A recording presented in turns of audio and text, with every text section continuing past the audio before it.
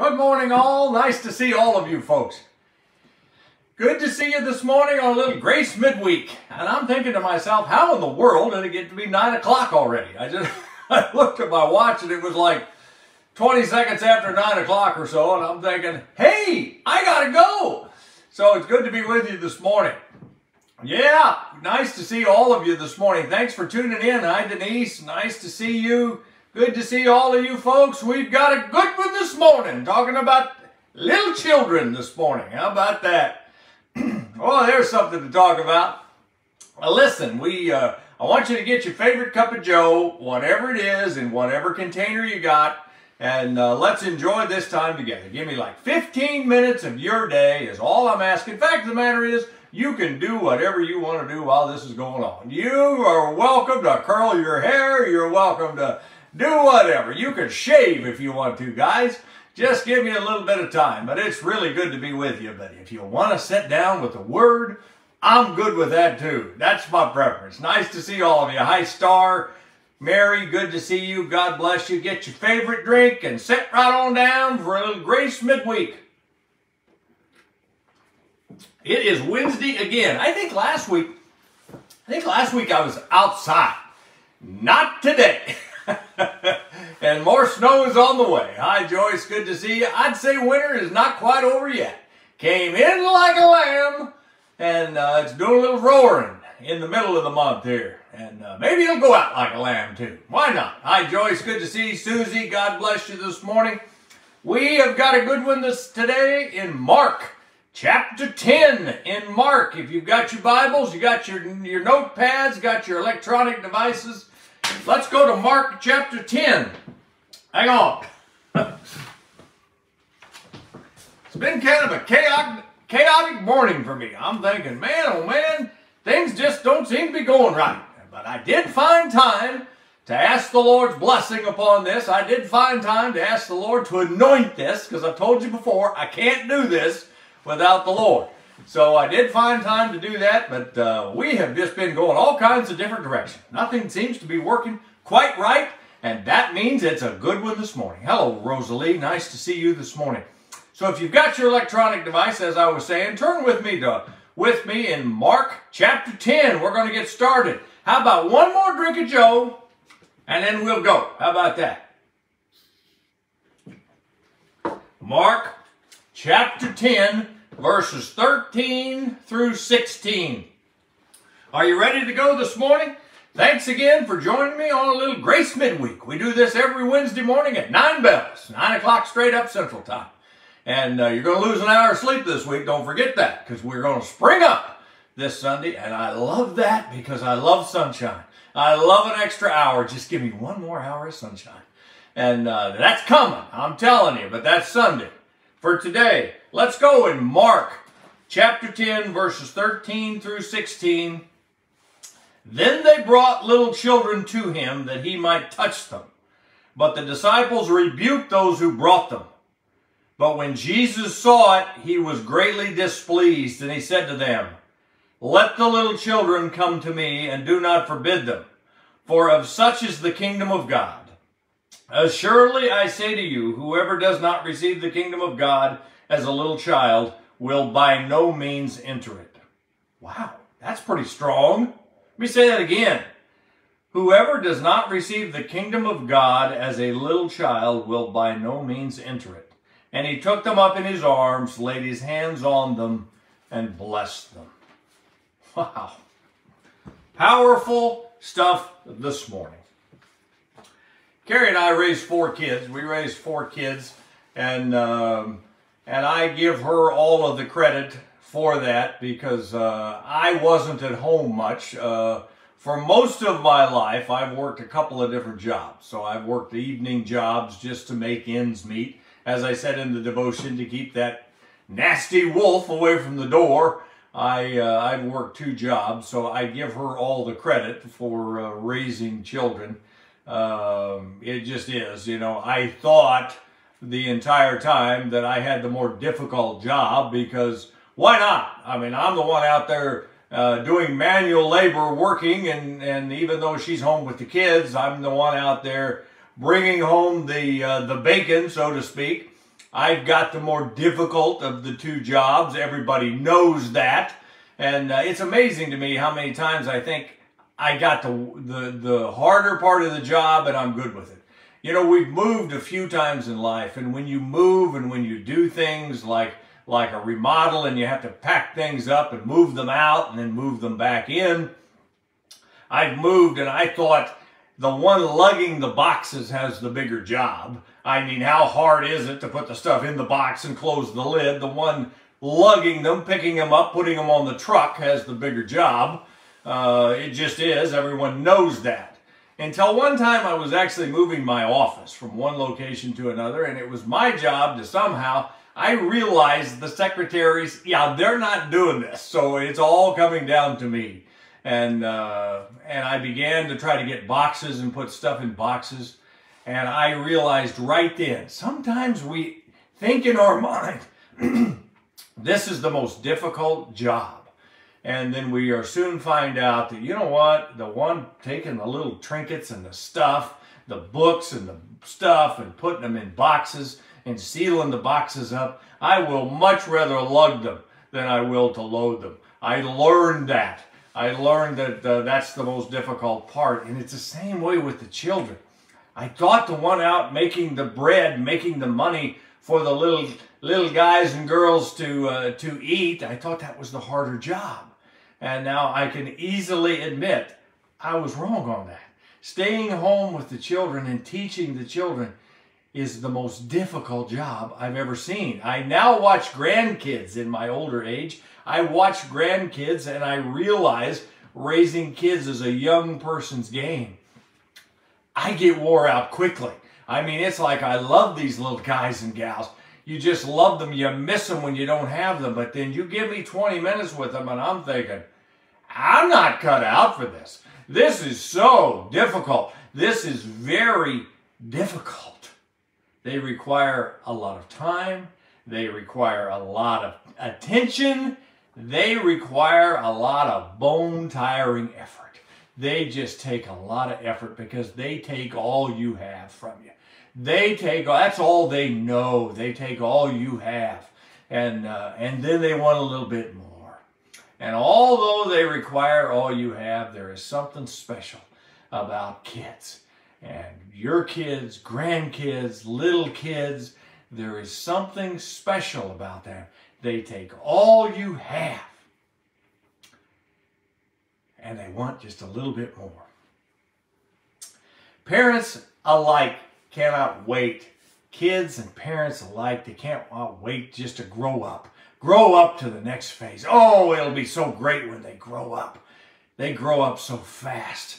They really do. It just goes by in no time. I just can't wait until they're out of diapers. Won't it be great when we don't have to do the diaper thing anymore? I'll be so happy when I don't have to mess with car seats. These heavy coats and car seats are so much trouble. There's so much effort. I will be so glad when these kids get old enough. Be glad when they get old enough to ride a bike where they can kind of entertain themselves. And oh, it'll be great when they can ride a bike, and on and on and on, those things that we say that these kids, when they just get to that age. It's interesting that the Lord Jesus even says that you're never closer to Him than when you were and when you act like a little child. I find that interesting. You're never closer to Him than when you imitate a little child to Him. We wait and wait for these little kiddos to grow up. We just can't wait for them to grow up. We want them to grow up, and we pray that they accept the Lord Jesus as their Lord and Savior. And then the Lord Jesus has the audacity to say to us that He wishes we would become like little children. I want you to become like little children. Fact of the matter is, it says if you don't do that, you're not going to enter the kingdom of heaven. Now that gets my attention. I know for a fact Paul talks a lot in the Bible about being babes and on milk and the importance of growing up. I gave several scriptures in the devotion this morning if you get your paper copy. A couple of those were in 1 Corinthians chapter 3 and chapter 14. One of those was in Hebrews chapter 5. About Paul saying, you need to stop being babes. You have to grow up in the faith. He's talking to people that have accepted the Lord Jesus Christ, that don't want to teach, they don't want to do anything, they don't want to step out, they just want to be fed. I get that. Obviously, Paul is correct.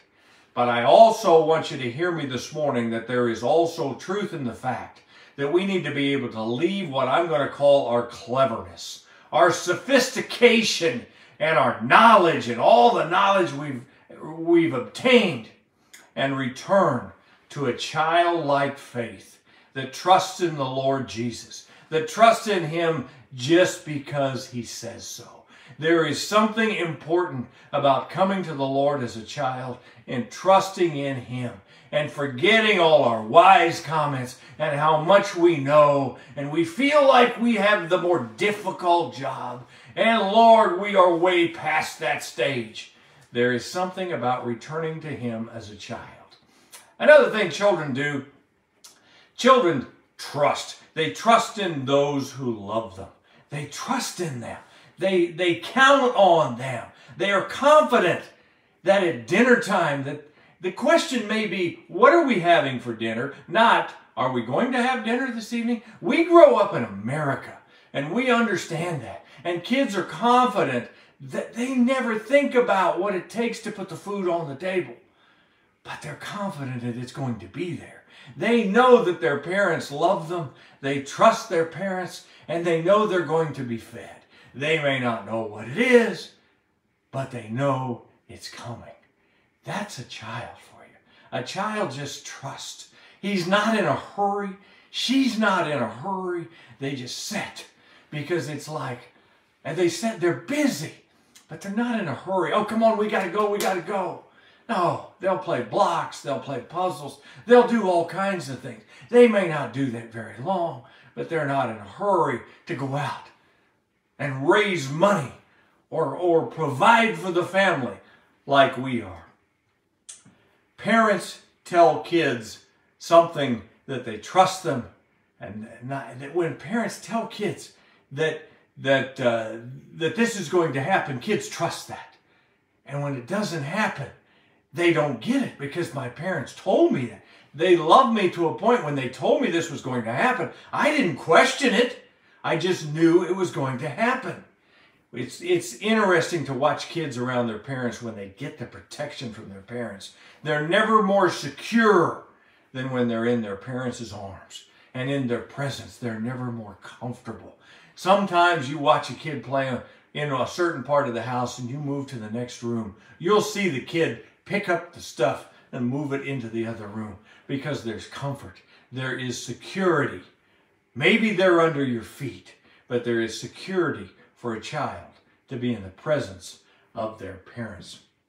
Kids don't have to know the formula as to how this works. How did you calculate that problem? Now, how did you come up with that answer? Kids don't need to know that. They don't need the explanation on how this takes place and how that takes place. And when you push this, does it do that? Kids don't need to know that. All they need to know is that they enjoy the fruit of the event or the item, whatever it is. Maybe it's the circus this weekend. Kids just enjoy the event. They don't need to know how they got there. They rolled them in on trucks. They practiced this for months. All they know is they enjoy it. And as adults, we try to figure out, how did they do that? How did they do that? I need to understand how they do that. Not everything can be explained. Jesus says to all of us, you may not be able to explain it. Just receive it by faith. The Lord Jesus, in so many words, says you don't have to be able to explain it. I'm telling you, just receive it. Kids just receive. They don't refuse gifts out of pride and, oh, I could never accept that gift. I have not paid for that gift. I have not earned or deserved that gift. Well, I can't accept that. I can't take that from you. Kids just take. They take out of your love you give to them, and you love watching them. And they can't wait to get to the next package. But the kids, they just take. I want to say to you, we received the gift of salvation as a little child because we certainly don't deserve it. We haven't earned it. We haven't checked all the boxes. Now I've earned it. You get salvation because it's free from the Lord Jesus. You have to receive it like a little child. And I want to say to those of you listening this morning, maybe you need to receive your healing from the Lord as a little child, with that childlike faith that says, He said it, therefore I believe it, I receive it. He said it, and I receive it. I don't have to figure it out. I don't have to connect the dots. I don't have to work the formula. Oh, you can't just come up with the answer. You got to work the formula. You got to show me how you got to the answer. You don't have to do that with the Lord Jesus, because it can't be explained. He loves you. He sent His Son to die for you. And He's offering salvation as a free gift. And the only thing you have to do is accept it and receive it. And I would say to you, thank Him for the gift of salvation.